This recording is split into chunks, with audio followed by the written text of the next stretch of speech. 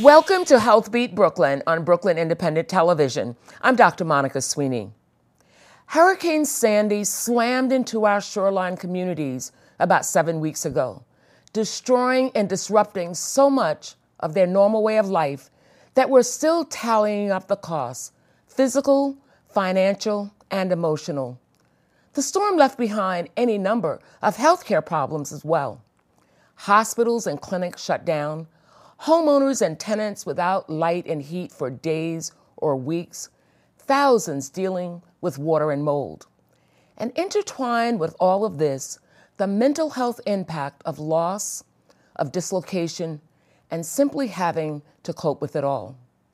Joining me are three people who can talk about these challenges and how they're being met. Dr. Michael Lucchese, Chief Medical Officer of Downstate Medical Center. Dr. Delrita Abercrombie is a clinical psychologist at Brookdale University Hospital and Medical Center. And representing FEMA, Robert Hammaker, a crisis counseling program specialist. Thank you all for being here. I just have to say that I am an employee of the New York City Department of Health and Mental Hygiene, but today I am here exclusively as the host of the program and as a physician not representing the city. So thank you. I know a lot has been going on. So let's start with you, Michael. What have you been seeing? We're seeing a lot of respiratory illnesses, and that's from various reasons. That's from mold, and that's from all the dust and the fragments that are coming up. We're seeing a lot of people who are cold, a lot of people who are hungry, a lot of people who are scared. So we're seeing a lot of depression. But do they walk in and say, I'm depressed? No, they don't. They just like it's very interesting. Just like domestic violence, sometimes they'll come into the hospital, they'll come to the emergency department with totally unrelated complaints: headaches, abdominal pain, loss of appetite, and they don't want to say it, and they might not even know that they are depressed. Is Downstate seeing additional people as a result of... Without a doubt. Our emergency departments have been very, very busy. Actually, all over the city, the emergency departments have been very busy. We still have 4 hospitals that are not functioning. There are multiple clinics. There are a lot of private physicians as well that lost their offices, and so they're not seeing their patients. I'm glad that we're here with you, Robert. May I call you Robert? Sure. From FEMA. What exactly are you doing in this area? What's FEMA doing in this area? Well, FEMA's been funding crisis counseling programs since 1974. And fortunately or unfortunately, in New York area, you have experienced crisis counselors from 9/11 and from Lee and Irene, now this. We do the crisis counseling program is short-term efforts at trying to help people express their normal emotional reactions to this very abnormal event. To loss. To loss. To loss. A largely lot of loss. Largely loss. And so we've been training about 700 counselors. We just finished about 700 as of yesterday. And these then counselors are free to start going out and assisting people. Well, what have you been seeing? Because this is citywide. So even though certain communities were impacted, it has affected all of us. So in Brookdale, have you been seeing any impact from Sandy in terms of the people you're seeing? Yes, we've had an influx of people in the community who have need help with their housing, with concrete services, problem solving, and just respite. So we've been a supportive hospital in that we did have some areas that we were renovating, so we took those patients in and we let them have beds, places to stay, food, also the workers. You mean essentially acting as a shelter for some of them in the hospital? As well as the workers from the hospital. So many travel from the Downstate Medical Center. The doctors from New Jersey come over sometimes also as well to stay in the hospital, so we've made accommodations for most of the people who are working there and the neighboring community. I'm glad you mentioned the workers, because a lot of times we're focused on people in the community and forget that some of the people in the community are those who need to provide services. So during the immediate aftermath of the storm, did you have people that were not able to go home, or their homes themselves were impacted? Yes, we did, and in fact, we made accommodations for the employees to stay at the hospital as well, and their families also were invited to stay at the hospital, and we, accommodated them as well. And what about downstate? Without a doubt. This is just like we saw with 9/11, with the World Trade Centers. There were people who were heroes that you'll never hear about. There are people that came to work. There are those who were in proximity. There are those who came in when it wasn't their time to work. I think that's very important for us all to realize is that this is a marathon, it's not a sprint, that the aftermath of this storm is going to be with us for several months. So that's very important for people to understand. It's not almost over. There's still cleanup. There's still people getting their lives back together. The thing that is impressed me is I went to one of the communities that was impacted, and sort of 2 blocks out of the community, you don't know that anything has happened. And I don't know whether or not you've selected certain communities. How are people know where to go for services? Who's managing this? So there's about 35 providers that are being contracted with in the 9 counties.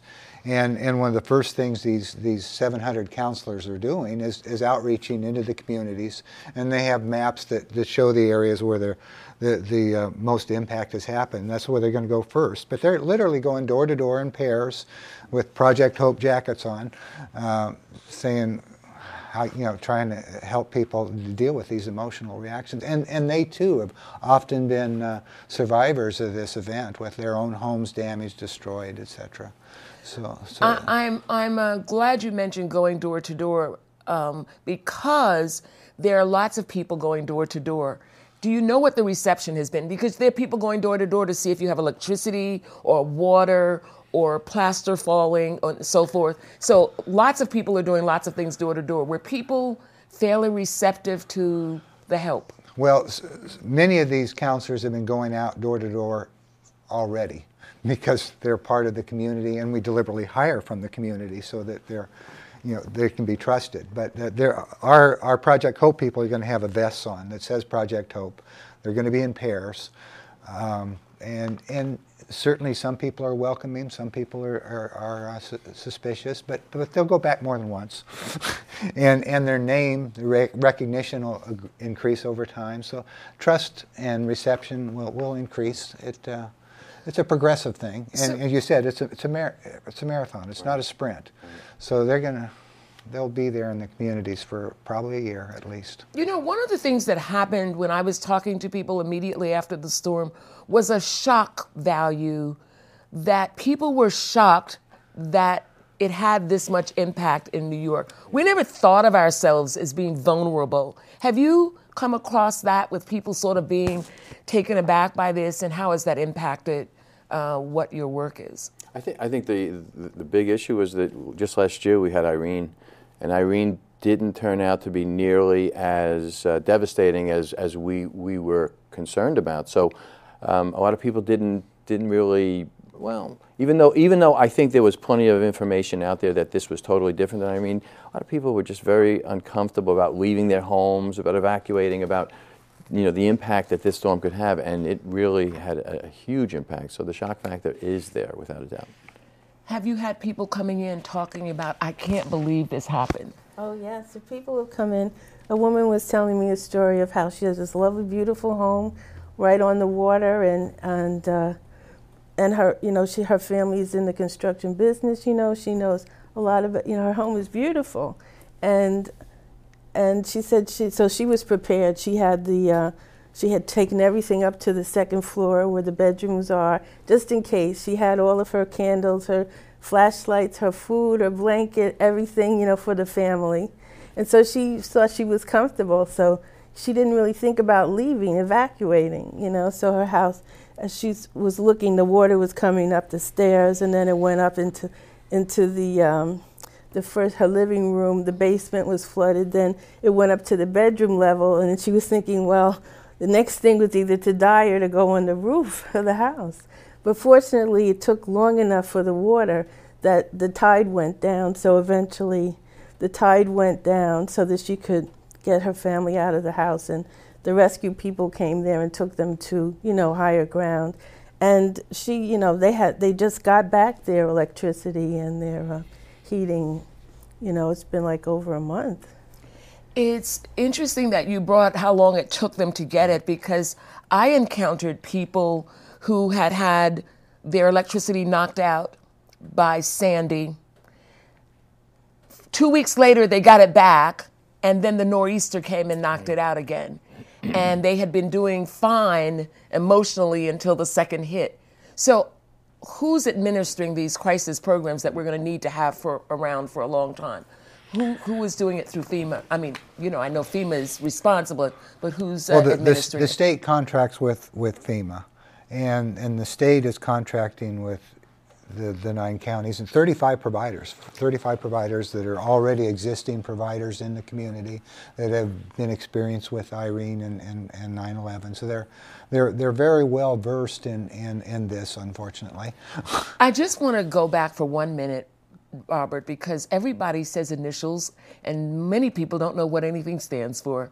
Would you tell people what FEMA means? Oh, Federal Emergency Management Agency, I think. I'd used the initials so long, I'm not even positive either. But I'm FEMA, but what does it mean? Federal Emergency Management Agency. Yeah. The thing is that I know that you're talking about crisis, emotional crisis, and so forth, but FEMA covers in general many other aspects. It does a lot of things. And I've been with FEMA for the last 4 years, and I wouldn't presume to know all of what FEMA does. But certainly the entree for most citizens is to register with FEMA. And that's the deadline for registering is January 28th,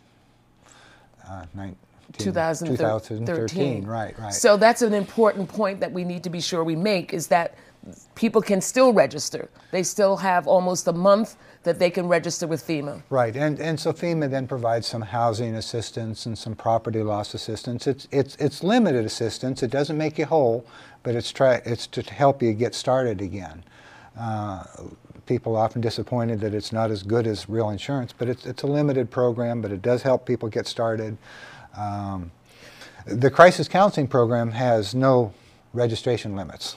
It's available. As I say, the program will probably evolve over the year. People can enter at any time. Well, that's a good thing, because there are some people who are mobilized, right? Yes, they have post-traumatic stress disorder, which is a disorder that a person might have for 6 months or up to 2 years. It might, continue longer depending upon their circumstances, but they feel very detached, depressed, anxious. They might have nightmares, sleep problems, so they're going to need long-term, at least supportive care. And some people are in denial, too, that it really did happen and that they have to go through this process. But if you have, counseling services in place, it is a benefit. But sometime during this period, they're mobilized to do things. Is that correct? Right. A lot of problem solving, concrete assistance in terms of just knowing they have a place. Like, for example, with the FEMA, where they can go. There are people there who are familiar with their situation. They can sign up for some type of assistance. That gives them some hope. It gives them support. And then, along with the therapist, to talk about their family relationships, and how everyone is working together. I think the community working together, has made a big difference supportively. Because there have been various events. There's an event today, for the Sandy victims. Jay-Z had his Thanksgiving dinner for the Sandy victims at the new Barclay Center. This is a way that this is Brooklyn, though.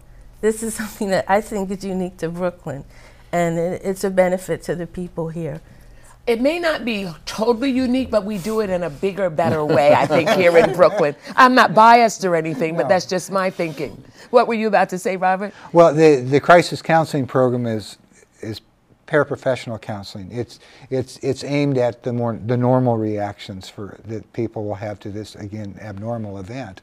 But it's also supervised by mental health professionals, very closely supervised. So if people have a more severe problem like the depression or PTSD that you mentioned, then they're going to make referrals to the existing service providers in the community. That gets beyond what the FEMA program does. Is that one of the 35 people that you've mentioned? Well, because you mentioned 700, and those are 700 that just finished training. Are they the paraprofessionals? Yes, those are the paraprofessionals. Well, they're supervisors too. So there's mental health professionals among them. So maybe every 6th person is going to be a mental health professional closely supervising these paraprofessionals, so that if we are identifying more severe problems, and they make a competent referral to agencies, maybe those 35, maybe others, that can provide them more intensive services. That's not FEMA funded, but the more intensive services are not. Right. Well, it's a good thing that we're about to have a situation beginning in, I guess, January 2013, that people will have, first of all, mental health parity. Is that what we're going to have? I think it's January that it starts. Right. So that people will not have to say you've had your 10 treatments and then you're finished. So people can be screened by FEMA counselors, correct? Sure. Referred for additional services. And hopefully we'll have it in place so that people can get the mental health they need without, even if they don't have private insurance, to get the continued help they need. Right, that's a part of the Timothy law. That's right. We have it in New York State already, Right. Is that correct? Right. And one other clarification, you keep mentioning 9 counties, and I'm glad it's 9 counties, but people need to know that the 9 counties, 5 boroughs are part of those 9 counties. Yes, my vocabulary is not correct. No, it's fine.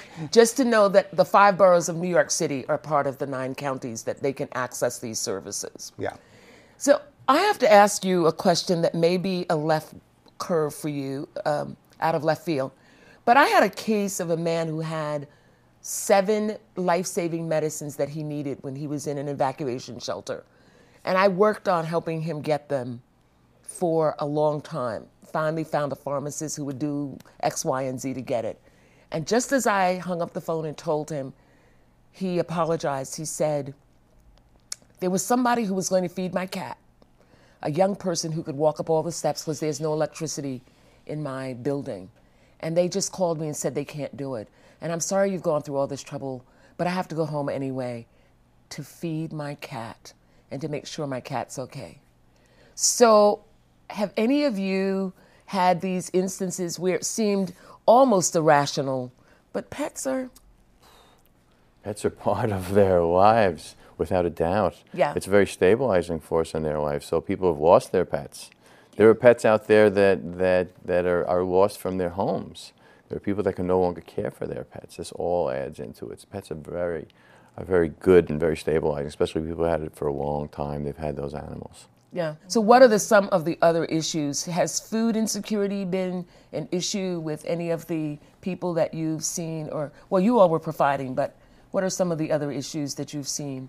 In terms of clothing, in terms of education, many children were not able to go to school for about a month. You know, and some of the schools had to be closed. They had to take buses to new schools. That's a big adjustment. Not only are they disrupted from their home, their community, now they have to go to a school in another borough and meet new teachers, a whole new situation, and it's very traumatic for them. So people are taking, you know, the children to the libraries, taking them to the museums. You know, we try to encourage them to use the city as a support system in that respect. You know, and the kids are beginning to understand, you know, the importance of education and reading biographies about people who've survived from the past. It's interesting to talk to them. In the hospital, we have a school. So the children who are in the hospital, you know, do attend school through the Board of Education. So some of them were in the hospital during the storm. And so and of course they all want to go home. And, you know, so they're looking out the window and they don't really know what's happening out there. And we try to, you know, let them know that their parents will be coming to see them, you know, if they can, or if they do, they can stay. And we have the teachers, they read them stories and, you know, we try to make them feel comfortable. In the evacuation center where I work, they had a Halloween party for all of the kids, which really was very helpful, and people donated books. Now, we're talking about coping skills for the children, and we talked about therapy, but what are some of the coping skills that adults, because you know not everybody will accept therapy even though they need it. What are some of the coping skills that they may be able to use that may not immediately have to do with therapy if they're unwilling to engage in therapy? I think in this, helping, being part of is very therapeutic. When you can help someone who doesn't have the same resources that you do, and no matter how badly you're doing, someone who's doing worse, and that's very therapeutic. That's fantastic. So volunteering and helping is absolutely wonderful. Is therapeutic. Yes. People feel that they're not alone, so that they, even though they don't see it as being therapy, it's just being a part of the community and, like as you say, helping other people, humanitarian types of values that make them feel good about themselves. And sometimes helping someone else will give you insight where you can think of something to help yourself as well. So, sharing of ideas and problem solving and respect. You have to have a lot of respect for people who are going through a difficult time. And so it is like a humbling experience, and it's also, you grow from it and people feel good about it.